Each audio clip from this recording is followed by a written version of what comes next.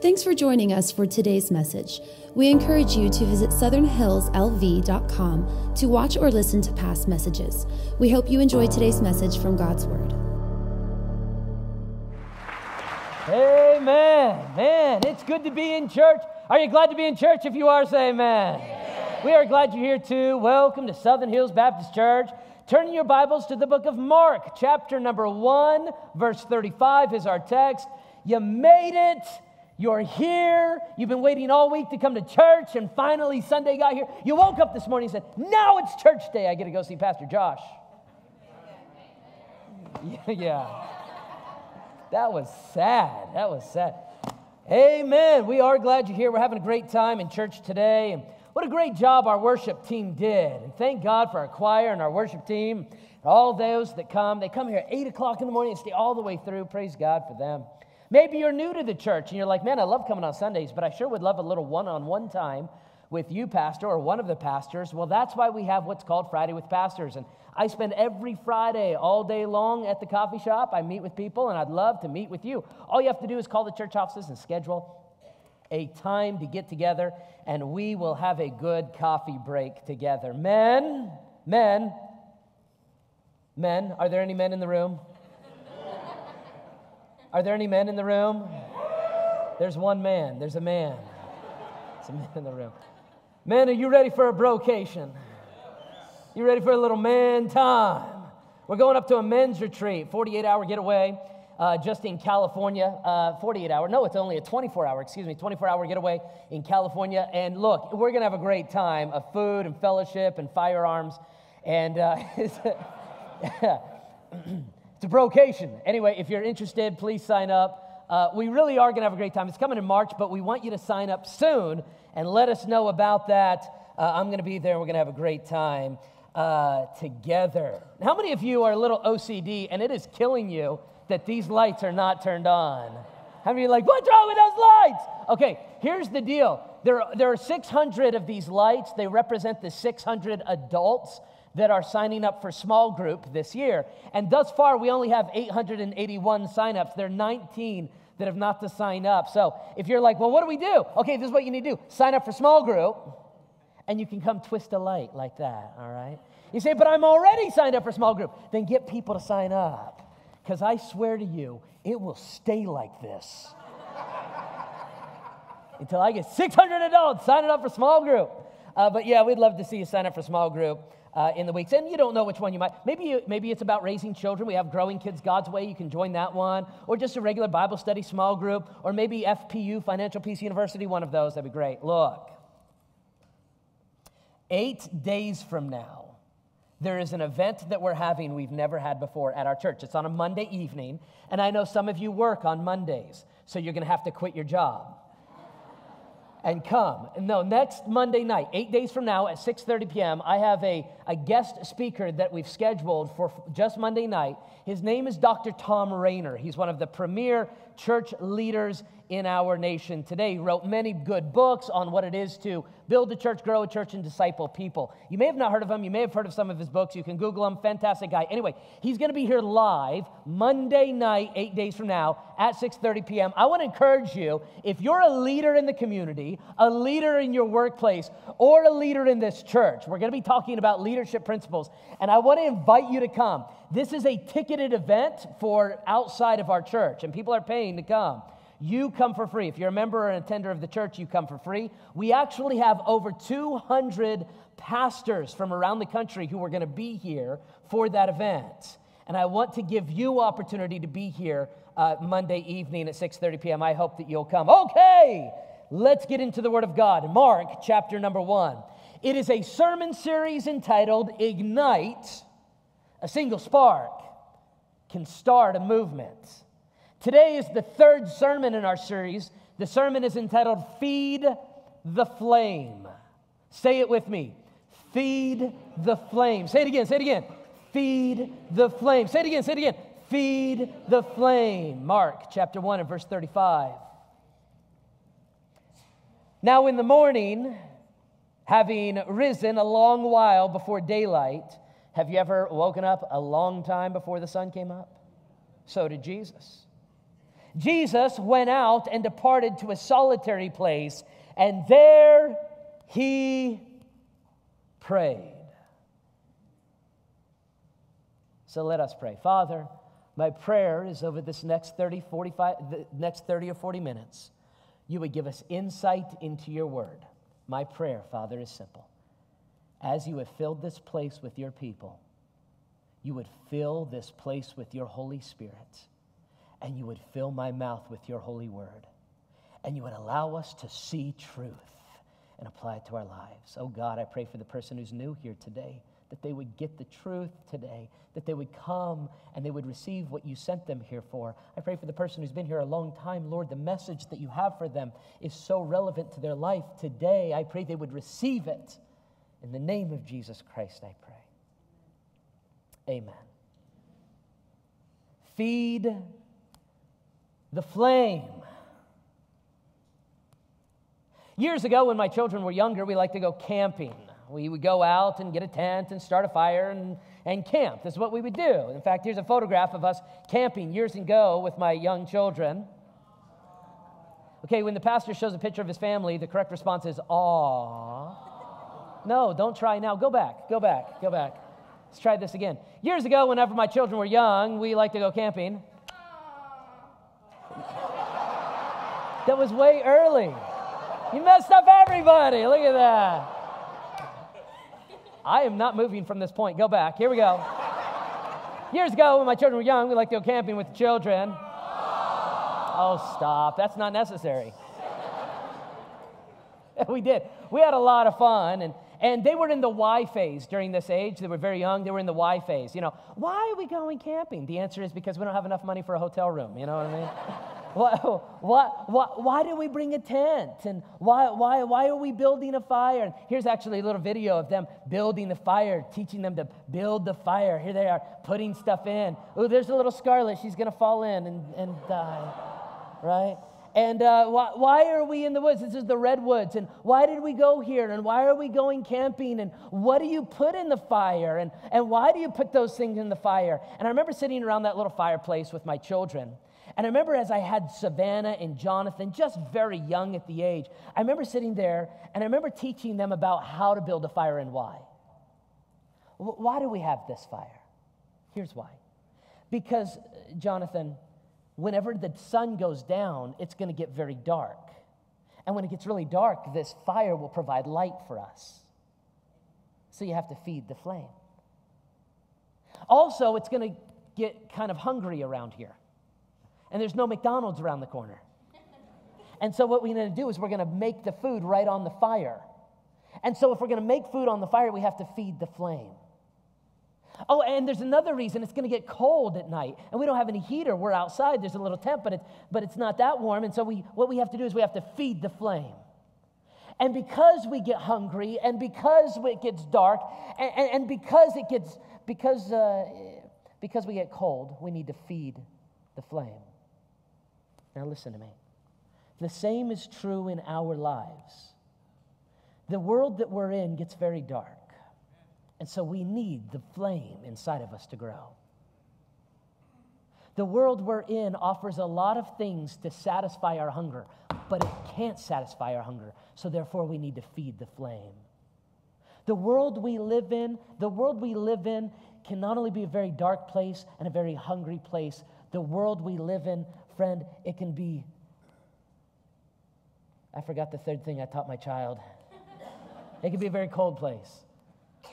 And therefore, we need to feed the flame. How do we feed the flame? What do we feed the flame? Friend, my proposition today is very simple. You gotta feed the flame. The question is how? How do I keep the flame of the love of Jesus Christ burning inside of me? As we've studied throughout the book of Mark thus far, we've seen that the flame of the gospel of Jesus Christ started with a single spark. And then he gathered friends around him, a community, a small group, to take that flame forward.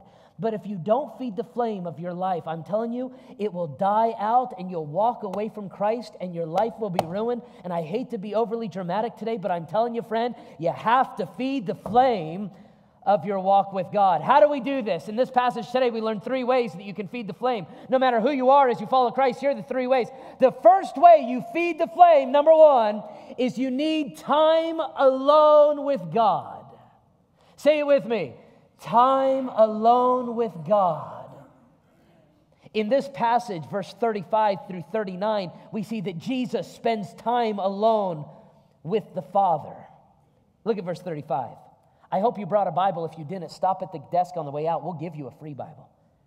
Look at verse 35. Now in the morning, having risen a long while before the daylight, Jesus went out into a solitary place, and there he, what does it say?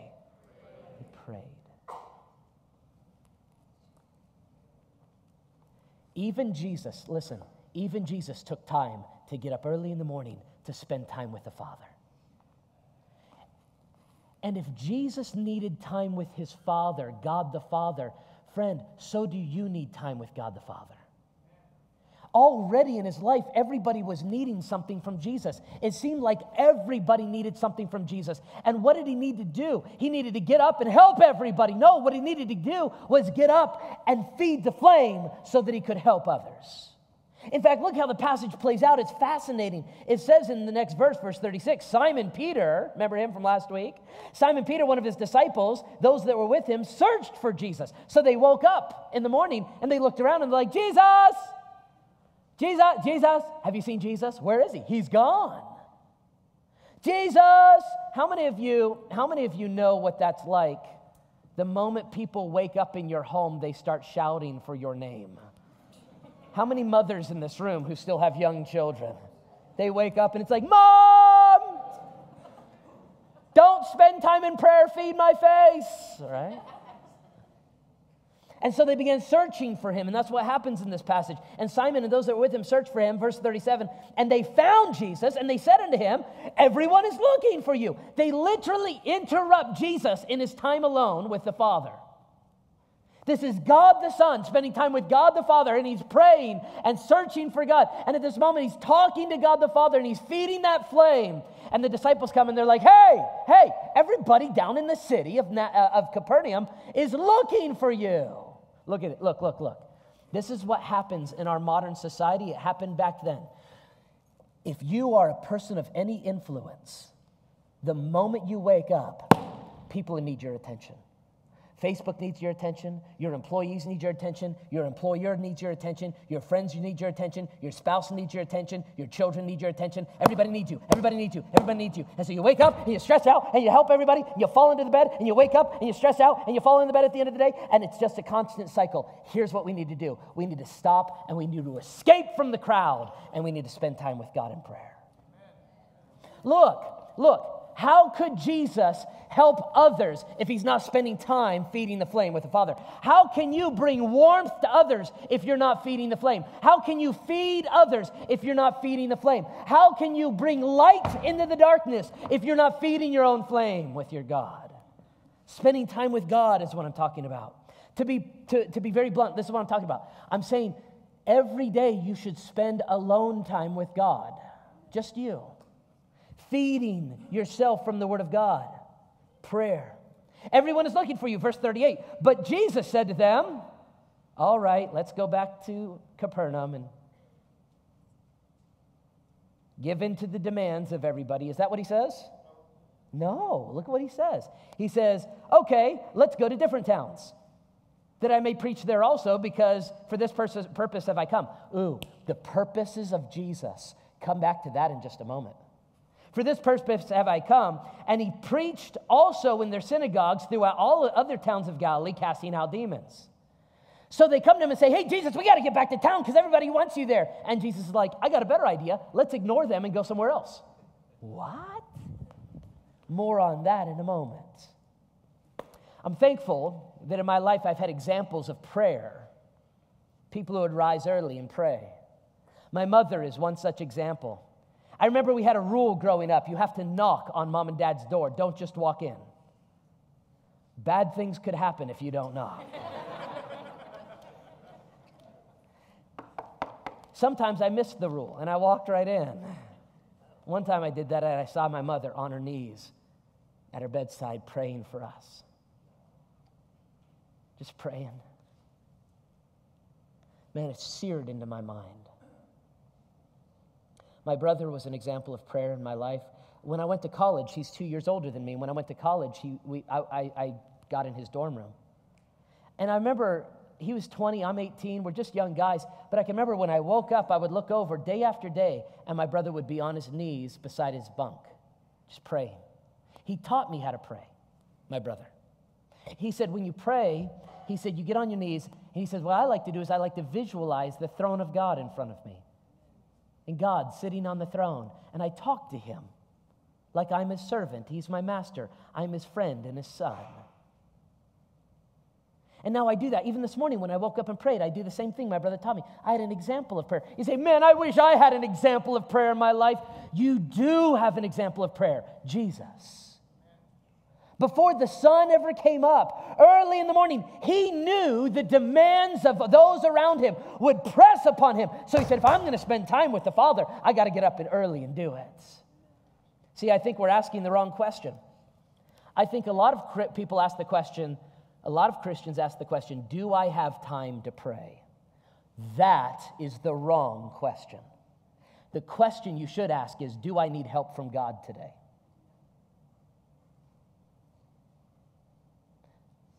Okay, well, it's morning. Do I have time to pray? Nope, wrong question.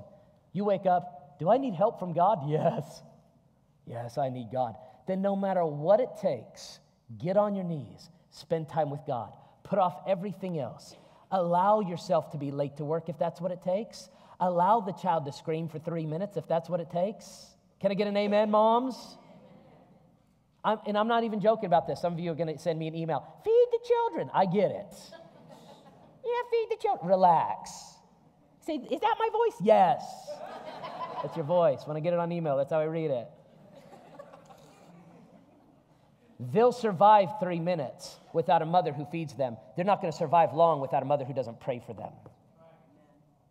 I'm telling you, I'm not trying to get on your case. I love you. Get up and pray. Spend time in prayer. You say, I don't know how to pray. You don't know how to pray. Look, that's why as your pastor and your church, we've provided an entire class that teaches people how to pray. It's called Grow Class. It's a 4-week class where 2 of those weeks talk about Bible study and prayer. And I'm telling you, you should take that class just to learn how to pray. In that class, Pastor Fred teaches specifically about this. In fact, Linda Johnson, a recent graduate of the class, this is what she said about the class itself and about prayer. It was in Grow Class that I actually learned the importance of prayer in my daily life and how to pray in a meaningful way. Sometimes we pray and it doesn't even accomplish anything. I'm telling you, man, you ought to get a part of this. Number one, look, you have to get to the point, if you're going to help others, that you're feeding the flame. And you need to feed the flame with the right material. And how do you feed the flame? Number one, time alone with God. Number two, how do I feed the flame, Pastor? Number two, you've got to protect your real purposes. This one's more difficult to understand, so I want you to say it out loud and get it in your heart. Protect your real purposes. Say it again, say it again. Protect your real purposes. In our story thus far, Jesus fed the flame by spending time alone with God. And the second thing he did was he protected the real purposes that he was called to. In this passage, that's exactly what he does. He protects the real purposes. He knew the real reasons he was there. Before I read the passage, let me ask you the question. What are your primary purposes? Why are you a human? Why do you exist? Why are you here? Have you scheduled and set out your priorities, your purposes? If you're not sure what they are, I've preached this sermon before, but I'll give them to you. Intimacy, family, ministry. Intimacy with God is the number one calling in your life. Everything else can vanish. That is primary. Family. Before everyone else, care for your family, your spouse, your children, those closest to you. If we were to all do this, as the Word of God says, we would be well. Ministry, your vocation, whatever you do for a living, what you do for the church, whatever it is that God has called you to. The point is this: keep your purposes and your priorities forefront. The problem is, a lot of times we get called away to minor things that really don't matter, and we leave behind the primary purposes of why God has us here. See, your real purposes, we get diverted all the time. We get diverted from our purposes. Sometimes we get diverted from our purposes by sinful things, right? We're walking with God, and all of a sudden, sinful thing catches our eye. We're diverted from God's purpose. But sometimes it's not sinful things. Sometimes it's just neutral things, things that are not bad or good. They just get us away from God. They get us away from what we're supposed to be doing. Does that make sense? Neutral things like Netflix. I have a real problem. Let me just tell you this. Okay, I have a real problem. Every time I'm flipping through the channels and I see a Rocky movie, I have to stop. Like it's Rocky Balboa, man. And he's running up those stairs, and he needs me to watch. How many of you know how many of you are Rocky fans here today? Oh, man. I gotta watch. And I'll sit there and be like, I'm just going to watch for a minute. 2 hours later, you know what I mean? And so sometimes it's sinful things that get us off track. Sometimes it's neutral things. Sometimes it's good things that get us off track. You see, sometimes we sacrifice the best things for some good things. You say, what do you mean, Pastor Josh? Listen, if you are sacrificing time with God to spend time with your children, you are sacrificing best things for good things. If you are sacrificing, listen, if you're sacrificing time at work or time with your children so that you can be at work more, you're sacrificing best things for good things. It's not bad, it's just not in priority. Does that make sense? And in this passage, we see that Jesus exemplifies this for us. Look at verse 40. It's going to blow your mind. Look at verse 40 through 45. Now a leper came to Jesus, imploring him, kneeling down to him, and saying to him, if you are willing, you will make me clean. Okay, picture this. The disciples come to Jesus. Jesus, everybody's looking for you. Let's get back to town. Jesus says, no, we're not going back there. There are other people we need to go to. So they start walking to the other towns. And as they walk to the other towns, a leper, somebody with leprosy, comes to Jesus and says, hey, Jesus, stop. I know if you wanted to heal me, you could heal me. A good thing or a bad thing for Jesus to heal this man? Is it good or bad? It's a good thing. It's a good thing. Look what happens in the story. You'll be fascinated, especially if you're a Bible student. If you're willing, you can make me clean. Jesus, moved with compassion, stretched forth his hand and touched him. Now listen. No matter when or where anybody ever comes to Jesus, Jesus always responds with compassion and love. Now look at me. No matter who you are or what your background is, or no matter what situation or illness you have, Christ has compassion on you. He wants you to come to him, and he can heal. But watch the purpose of this passage play out. Jesus reached out and touched him and said, I am willing, be cleansed.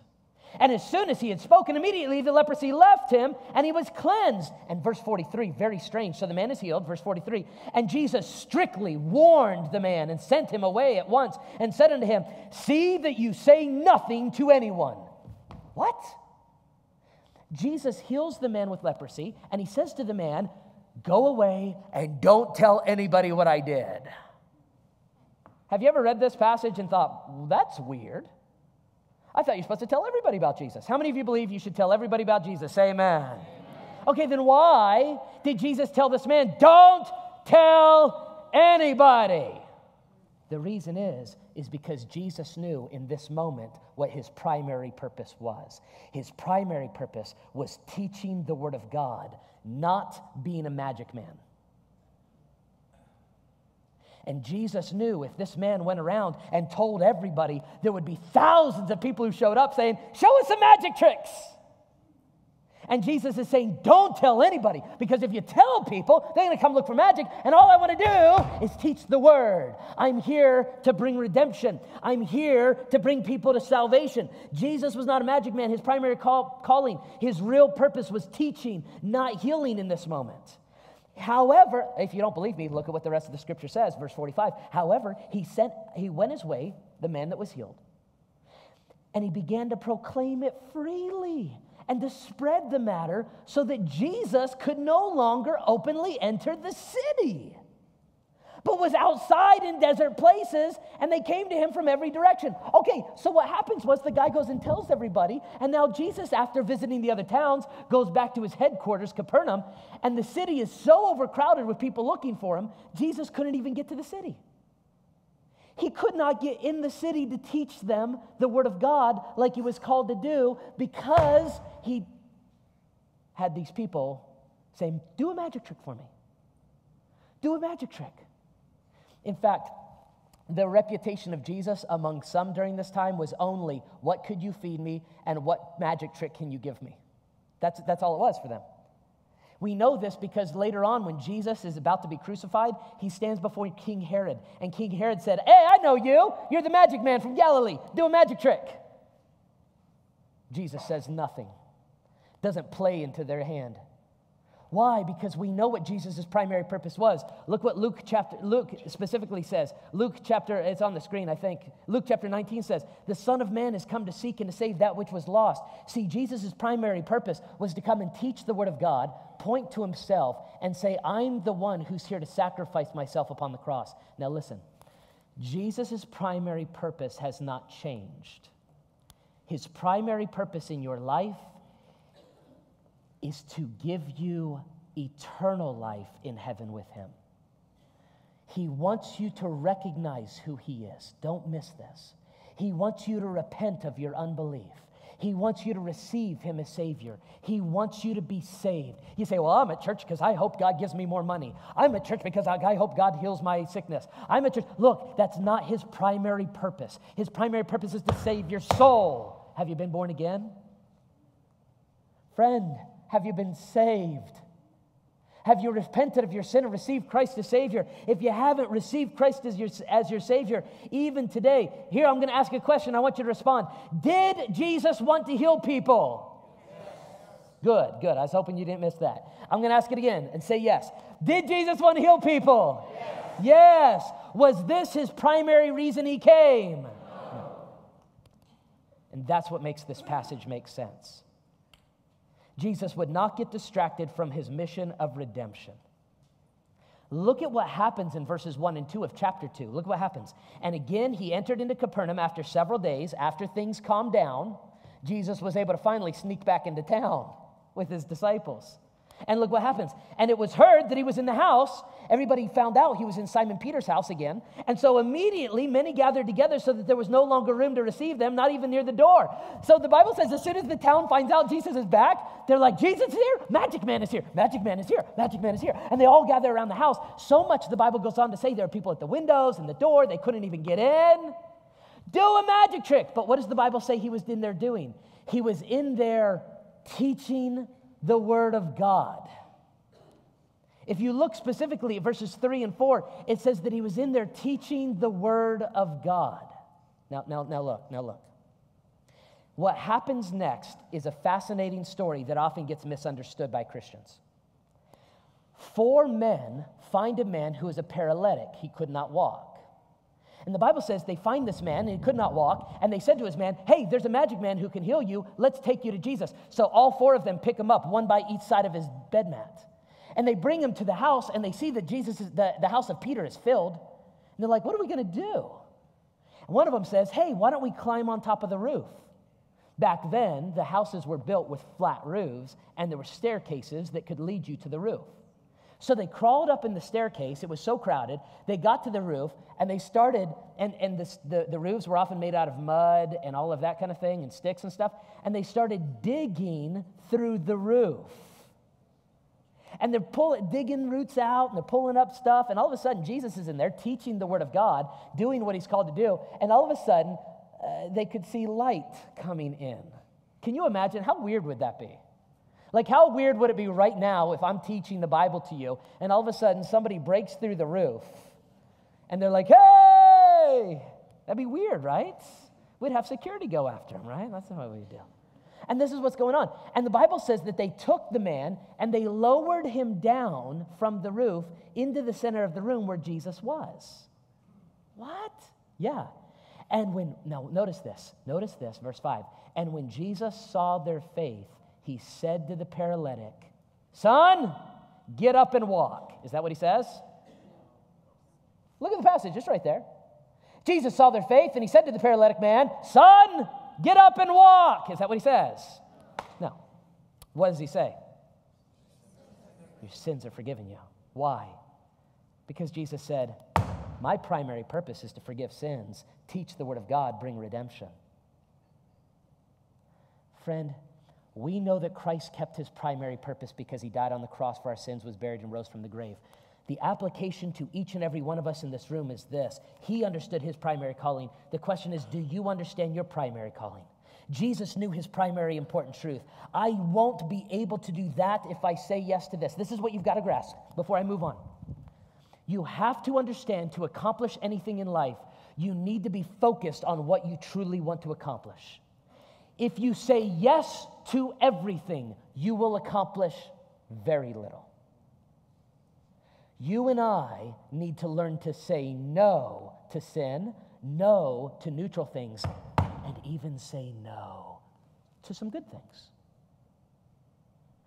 I've heard it said this way. It's easy to say no when there is a deeper yes burning inside. No, I can't make it to your thing because I have this to do. No, I can't do that for you right now because I know I have to do this right now. This is who Dr. King was. Thank God for Dr. Martin Luther King. He was so utterly focused on, yes, his intimacy with God, his family, but then his ministry. And that was to reject segregation and to bring this society into understanding the dangers of that segregation and to bring equality, racial equality within our society. Thank God for a man who was focused, you see. What is your primary purpose? Intimacy, family, ministry, real purpose. But sometimes we get diverted by all sorts of things. Okay, I'll say it this way and I'll move on. I'm a very social person. I like being, how many of you like me? How many of you, you're kind of an extrovert, you're a social person, you like being with people. How many of you like that? How many of you like that? Okay, a lot of you, some, about half of you. How many of you say, not me, Pastor, I like people, and when I say that, it means I don't like people, and I like to be by myself quite a bit. How many of you introvert a little bit like that? Okay, about half and half. Some of you so introverted, you're like, nope. Nope. I don't want people to look at me. All right. Sure. I like being with people, which means it's kind of cool. As a pastor, I get invited to a lot of stuff. Like I'm invited to birthday parties all the time. And you say, man, I'm never invited to stuff. Become a pastor. I'm invited to Filipino parties all the time. Got a lot of Filipinos around here, praise God, because I like me some lechon. Oh, for those who don't know what that is a roasted Filipino pig. And it's some happy time right there. Oh, my word. I love it. I love being invited. But I've learned this. I've learned if sometimes on my family day, Saturday, sometimes if I say yes to that, it means I'm saying no to my family. You see? I absolutely love preaching. Not just here. I preach at other retreats. I preach at churches. I preach at colleges and camps and all sorts of stuff. But I've learned this. If I say yes to all of those, and I only do a few, I've limited myself. If I say yes to all of those, it means that I neglect my primary calling. That's you at this church. You see? See what I'm saying? You understand? I like social media. So sue me. I like Facebook.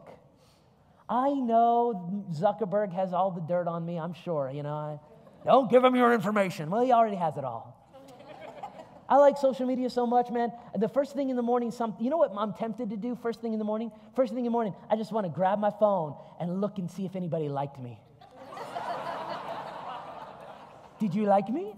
They like me. Ooh, who liked me? They like me. Oh, they like me. Open my day with validation from social media, from people I don't know. It's not a bad thing. Here's the problem. It's not the best thing. I'm feeding the wrong flame. I need to wake up in the morning and to spend time alone with God. I need to protect the real purposes of why I'm here. And thirdly, what you need to do, what I need to do, what we need to do is number 3, mentally prepare for hostility. Mentally prepare for hostility. Say that with me. Mentally prepare for hostility. In the next few verses, we see the first signs of the Jesus haters. And throughout the book of Mark, you're going to see a lot of them. Say Jesus haters. Jesus haters. Here we are introduced to them for the very first time. You think, who would ever hate Jesus? Everybody should love Jesus. He heals people. He helps people. He humbly resists public adoration. But because the crowds kept growing, the enemies started rising up. Let me tell you this. As you begin to fulfill your purpose in life, you will have enemies come at you. You got to mentally prepare for that hostility. When you're feeding that flame, one of the things you got to feed that flame is you got to say, okay, as I walk with God and do what God's called me to do, people are going to stand against me. They're going to be friends that don't understand. They're going to be family that doesn't understand. They're going to be people that don't understand. And these are the people that did not understand Jesus. Look at verse 6. And some of the scribes were sitting there and reasoning in their hearts. Why does this man speak blasphemies like this? Who can forgive sins but God alone? Okay, did you see the picture? Man is lowered into the room.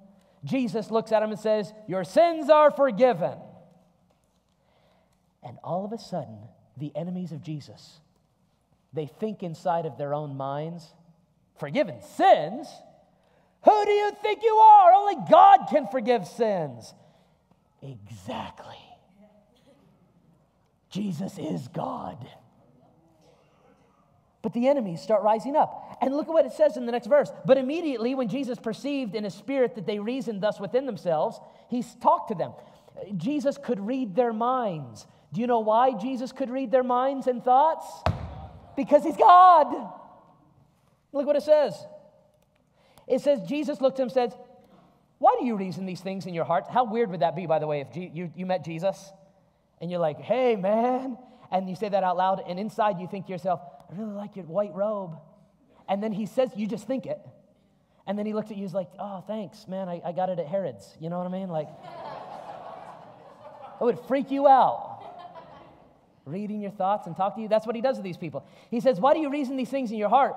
Is it easier for me to say to the paralytic, your sins are forgiven you, or arise, take up your bed and walk? He said, is it easier for me to forgive his sins or make him rise from walking? Make him rise up and walk. But then he says something. He says, but so that you can understand I have the power to forgive sins, he looks to the man and says, rise up and walk. And the man immediately gets up, grabs his bed, and walks out. And everybody's like, whoa! They're amazed. And Christians, 2,000 years later, read it, and they think the passage is all about Jesus healing the man. It's not. It's about Jesus forgiving the sins of the man. And the primary purpose is then again displayed. But what we need to see in this moment is this. The enemies of Jesus rise up the moment Jesus starts doing what he's been called to do. So it is true in your life, my friend. Hostility rises up, so you got to be ready for it. The moment you step into the ring, you have a very serious opponent. If you're not preparing for it, if you're not taking it seriously, if you're not ready for it, if you're not feeding the flame, understand you're going to get a beat down. Which once again reminds me of Rocky. Rocky 3 specifically. Arguably the best Rocky. It's definitely in my top 8. Do you remember what happens in the story? Rocky 1, he loses. Rocky 2, he wins. Spoiler alert, get over it. You should have already seen him by now. Rocky 3, it opens up. He's the champion of the world. He's the heavyweight champion.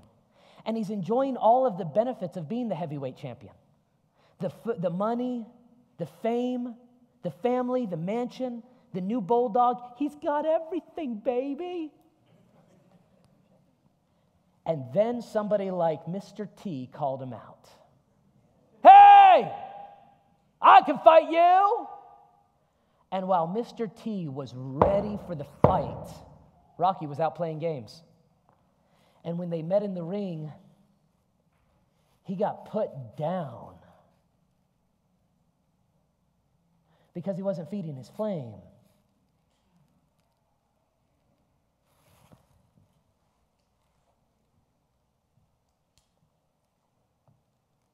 Go ahead and start following Christ. You need to be ready. You'll have opposition. Go ahead and start that new small group. You're going to have people who come after you. Go ahead and sign up for Men's Retreat. Go ahead and go to Growing Kids God's Way, Financial Peace University. Make that decision. Do what you're supposed to do. Start that flame in 2019. Move forward like you've never moved before. But be ready because opposition will arise. My question to you is this. Are you growing cold in this world? Do you need light in the darkness? Are you hungry for something that actually satisfies? Then feed the flame. Let's pray.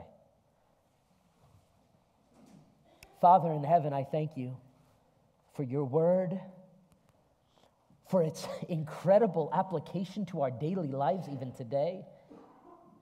And my prayer is that you would help us to not only see this truth in the moment, but God, I pray that you would send us forth with this truth. Deepen it, dig it. Lord, plant it deep in our hearts so that we live it this week and this month and this year. I pray for myself and my friends in Jesus' name. If God has used this message to impact your life, we would love to hear from you. Please send an email to connectdesk@southernhillslv.com.